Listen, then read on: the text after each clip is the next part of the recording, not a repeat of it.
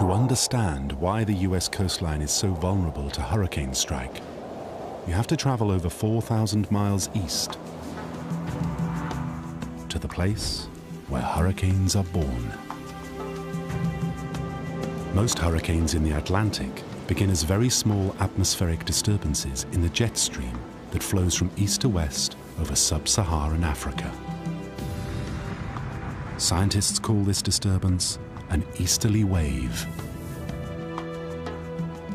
What triggers the development of an easterly wave could be anything. It could be a little girl playing in the sand. It trigger off a little dust devil, for example, that perturbs the atmosphere downstream in such a way that you get one of these waves.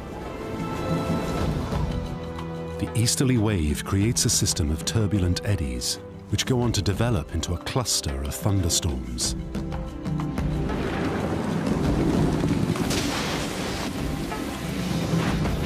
These travel west across the African continent and then encounter the warm tropical waters of the Atlantic.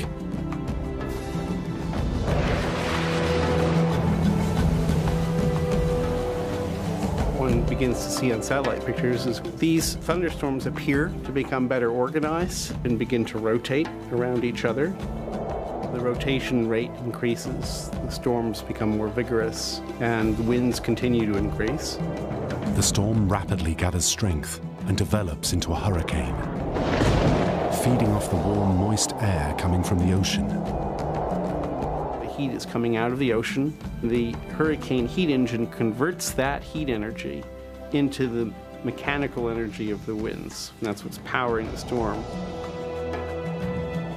When the winds reach typically around 70 miles per hour, the storm may develop an eye, surrounded by an eye wall, which is a region of very intense heat and the strongest winds. And you're off and running. These are the hurricanes that make landfall on the US every year, causing enormous damage.